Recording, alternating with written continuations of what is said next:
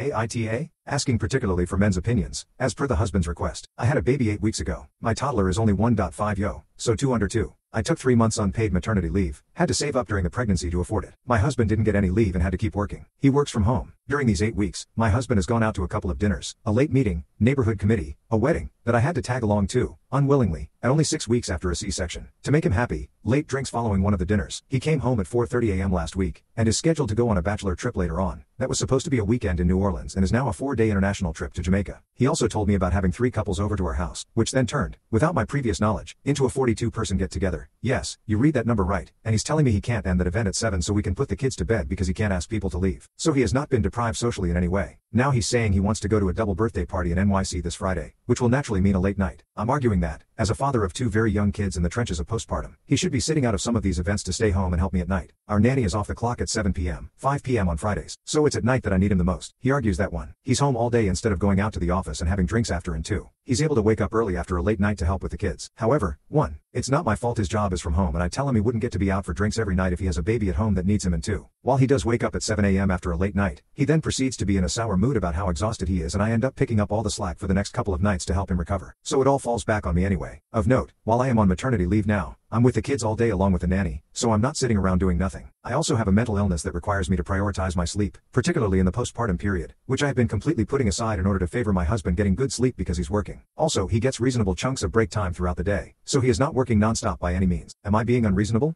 Isn't it fair that, as a father, he gives up some of these social events while his baby is a newborn? Should I just suck it up and let him be out and about for as many late nights as he wants? Edited to add, I am the breadwinner. I make more than triple what my husband makes, so I am not a gold digger. Because I work, I hired a nanny. I simply didn't want to fire her just for 3 months of leave and lose her, so I saved up during pregnancy to be able to keep her. Working people need childcare. Simple as that. My husband isn't a terrible person or I wouldn't have married him. When he's home, he's absolutely a dad to his kids, especially on weekends when he's off work. It's this one issue about the crazy amount of social events during this period that I'm having a problem with. We did get tons of women's opinions in a FB group, so then my husband asked if we could also get men's. I didn't know this would be a problem before kids or even after the first kid, because this all began after my husband went back to school for his master's and met all these friends that he now believes it's crucial he network with. They're not coworkers. We are not relying on Reddit to fix our marriage. We have recently started marriage counseling. We were simply curious what everyone else, unbiased third parties, thought because we both believe we are right.